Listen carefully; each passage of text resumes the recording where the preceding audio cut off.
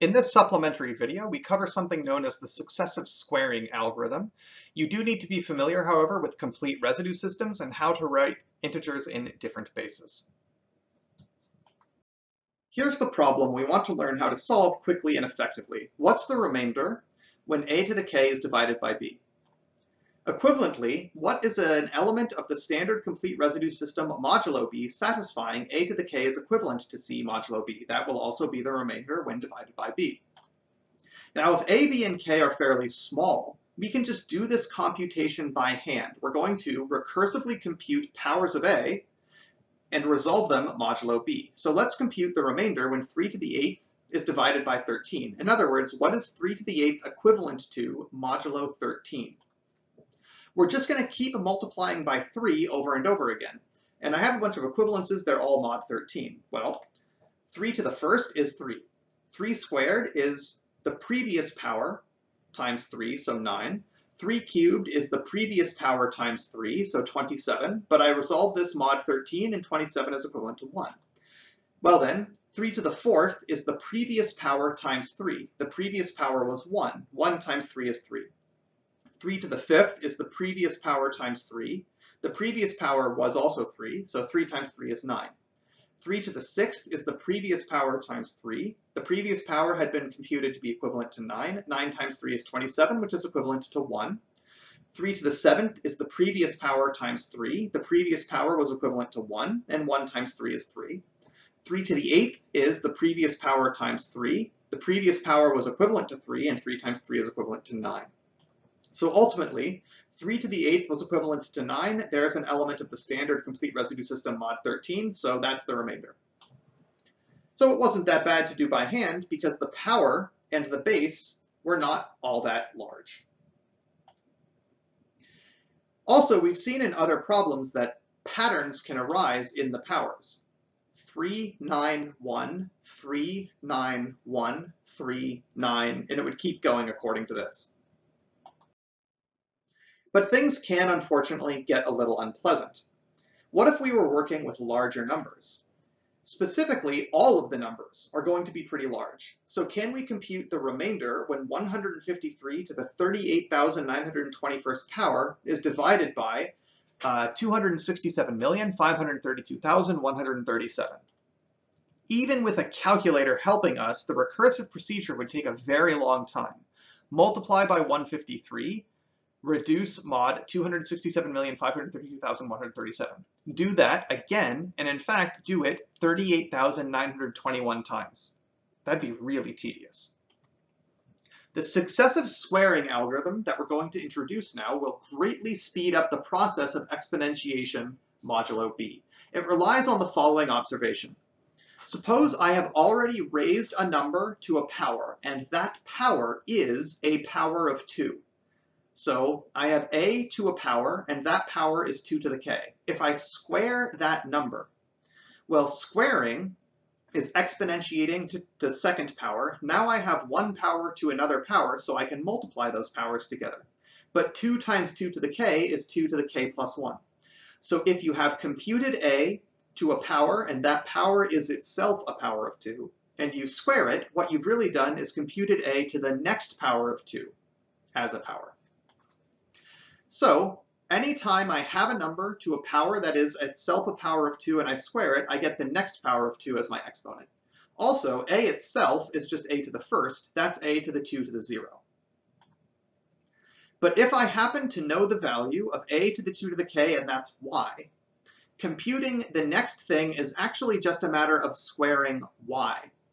Y times y is a single multiplication, so squaring this thing is actually just one step of multiplication. So now, suppose I know the value of these various things. If I multiply these 4 things together, which is just a couple steps of multiplication, well, what I would end up doing is adding the exponents together. So we can obtain a large exponent here by doing some very simple things over and over again. Square a, then square that, and so forth. What I end up generating are a to a power of 2 power. By squaring it, I'll get the next power of 2. power. So I keep doing this. I can quickly generate a to powers, where those powers are powers of 2. By multiplying some of those things together, I can recover large exponents. So now we're going to present a flowchart algorithm to compute the remainder when a to the k is divided by b. Equivalently, what element of the standard complete residue system mod b is a to the k equivalent to? No big surprise, we start by inputting a, k, and b. Now the first thing we do is we take the exponent k and we find its base 2 representation. So right here, I have the binary representation of the exponent k. Now n is specifically referring at this point to the power of 2, which is the largest power of 2 used in the binary representation of the exponent. So if 2 to the n was the largest power of 2 used in this binary representation, that's what n now specifically refers to. I now start a counter by declaring it at 0 and I enter into this loop. As long as my counter has not passed, the largest power of 2 used here, I do this loop. I declare a sub I to be a mod b. I increase my counter and I square a. And I replace that as my value of a. So I keep doing this. So notice that since my counter is increasing, I'm getting new a sub i's. First it was a sub 0, but next it'll be a sub 1, then a sub 2, and so forth. What value does it take depending on how many times I've performed this squaring? So a sub 0 has no squarings. A sub 1 I'll have squared once. A sub 2 I'll have squared twice. A sub 3 I'll have squared 4 times, and so forth. I'm not computing a cubed, a to the 4th, a to the 5th. I am squaring over and over again. But eventually my counter will in fact be larger than n, at which point I reset my counter to 0 and I declare a new placeholder x. X will ultimately be our output, and we start with a kind of basic value of 1. So now, is my counter still less or equal to this n, which was the index of the final power of 2 used in my binary representation of the exponent? As long as that's still true, I ask, is ki equal to 1? Ki being the digits in the binary expansion. If ki is equal to 1, then what I do is I take my value x and I multiply it by a sub I. These were the a sub i's that were stored back here. Okay, if ki isn't 1, then it must be 0, and I simply skip that step. But either way, I end up increasing my counter and asking again, have I accounted for all of the digits in the binary expansion? Okay, as long as I is sufficiently small, then I haven't. So I ask, was the digit in the binary expansion 1? If so, multiply by ai. If not, don't. Either way, increase the counter and try again. Well, since my counter keeps increasing, eventually I is going to be bigger than n, at which point I output x and I'm done. So here's the successive squaring algorithm in entirety. Let's work through an example to get our hands around this algorithm. In short, how does it work? Convert the exponent into binary, square the number a as many times as there are digits in the binary expansion. I'm not saying multiply a against itself, I'm saying square it this many times. Then, of all the terms you generated, multiply together the ones that correspond to non-zero digits in the exponent. So for example, let's do 3 to the 9th mod 11. Our exponent is 9, we convert it into binary. It's 1 copy of 2 cubed, no 2 squareds, no 2 to the firsts, and 1 2 to the 0. Now we begin with our number a, which is 3. Now 3 is just 3 to the first. In other words, it's 3 to the 2 to the 0. That corresponds to this term in the exponent, 2 to the 0. If I square it, I'll get my 2 to the first term. If I square that, I'll get my 2 squared term. And if I square that, I'll get my 2 cubed term. So I have to square, square, square. I have to square 3 times, corresponding to 3 being the largest power of 2 that appeared in this exponent. So I square once. My original value was 3, so I get 3 squared, that's 9. Now I don't multiply by 3, I square. If I square 9, I get 81. Mod 11, that's 4. So that's going to correspond to 3 to the 2 to the first squared, or 3 to the 2 to the second. So now I have 4 corresponding to this digit, 0. I square again. 3 to the 2 to the second squared is just 3 to the 2 cubed, but 3 to the 2 to the second was 4. So when I square 4, I get 16, but mod 11, that's 5. That now corresponds to this digit here. Since I've done 3 squarings, I've gotten up to 2 cubed, and I'm done. What I do now is for my terms, 3, 9, 4, and 5, I multiply together the ones that correspond to non-zero digits. 3 to the 2 to the 0 and 3 to the 2 cubed were my non-zero digits in this expansion. 2 to the 0, not 2 to the first, not 2 squared, but yes, 2 cubed. So I look for my terms corresponding to 2 to the 0 and 2 cubed, 3 and 5, and I multiply those together. So here's what we've done. Okay, 3 to the 9th, well, 9 was 2 cubed plus 2 to the 0. 3 to one thing plus another is 3 to the first times 3 to the other, and we know the value of 3 to the 2 cubed, it's equivalent to 5 mod 11, and 3 to the 2 to the 0 was equivalent to 3 mod 11. So this is equivalent to 5 times 3, or 15, but mod 11, that's just 4. So overall, 3 to the 9th is equivalent to 4 modulo 11. Let's do a longer example to get more comfortable running this. Let's compute 21 to the 38th power mod 101. First step, convert the exponent into binary. That exponent of 38 is just 32 plus 6, or 32 plus 4 plus 2. 2 to the 5th, 2 squared, 2 to the 1st. So there is the binary representation of 38. Now that last digit of 0 corresponds to 2 to the 0. We begin with 21. 21 is 21 to the 1st, which is 21 to the 2 to the 0 power.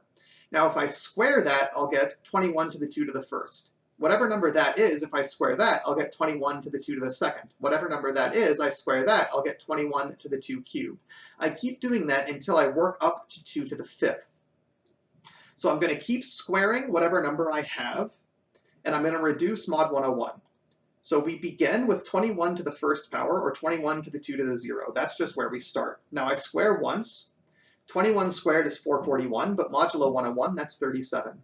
If I square again, I'm not multiplying by 21, I am squaring, and I have at this point the number 37. 37 squared is 1369, which is equivalent mod 101 to 56. I square again, I get 3136, but that's equivalent to 5. I square again, I just get 25, there's no reducing mod 101 to do. I square again, I get 625, mod 101, that's equivalent to 19. And now, every time I square, that's the same number, or equivalent mod 101 at least, as 21 to 2 to a higher power. So we started with 21 to the 1st, or 21 to the 2 to the 0. By squaring, I get up to 21 to the 2 to the 1st. By squaring, I get up to 21 to the 2 to the 2nd. I square, I square, I square. Now 2 to the 5th is the largest power of 2 that I need to recover the exponent. So I'm done with my successive squaring. I multiply together the terms corresponding to the non-zero digits in the exponent. 2 to the 5th, 2 squared, 2 to the 1st. The 2 to the 5th term is 19. The 2 squared term is 56. The 2 to the 1st term is 37. So I just have to multiply together 19 times 56 times 37. That's 39,368, which I can reduce mod 101 to 79. So ultimately, 21 to the 38 is equivalent to 79 modulo 101. Now this algorithm feels very intimidating at first, but it's a lot less work than multiplying 21 by 21 by 21 by 21 and doing that 38 times. We only had to do 5 basic operations of squaring. So let's talk about this algorithm. So later on, we'll see why we care about computing a to the k mod b.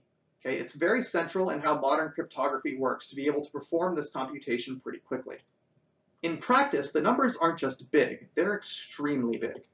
The base b will typically have thousands of digits, and the numbers a and k are comparably big. So a brute force approach could be executed on a computer to compute 21 to the 38th mod 101. 21 to the 38th is this number here. A computer was able to generate it for me. And then I could reduce this mod 101, I guess. But even a computer cannot directly compute something like this. Okay, these numbers are just way too big for a computer to work with. Okay, typical software is just not going to be able to store numbers big enough to compute this. And these numbers that I wrote don't even have hundreds of digits. Okay, they have tens of digits. But typically in modern cryptography, the numbers we're working with are literally thousands of digits long. There's no way for a computer to just multiply that number against itself many, many times without exceeding its bounds of computation. So for numbers that big, it's just not going to work. Even if it did, it would be incredibly slow. Because how many times do you have to do the multiplication? Well, it depends how big the exponent is. And if the exponent is a number that isn't just this big, but it's like thousands of digits long, that many distinct steps of multiplication is going to be incredibly slow to execute. Successive squaring, however, replaces the exponent with the number of digits in its binary expansion. That's how many multiplications you have to do. Instead of the exponent itself, instead of doing, for example, 38 different multiplications, we only had to do 5 different squarings because the binary expansion of the exponent had 5 digits. So instead of doing k different operations, we basically have to do the logarithm of k operations, which is a much, much, much smaller number once numbers get large. So the successive squaring operation is incredibly much faster than trying to just do it by brute force. It's also, by the way, a very commonly used algorithm in how these sorts of things are actually computed. So, practical advice, use the successive squaring algorithm if you are coding how to compute these exponents.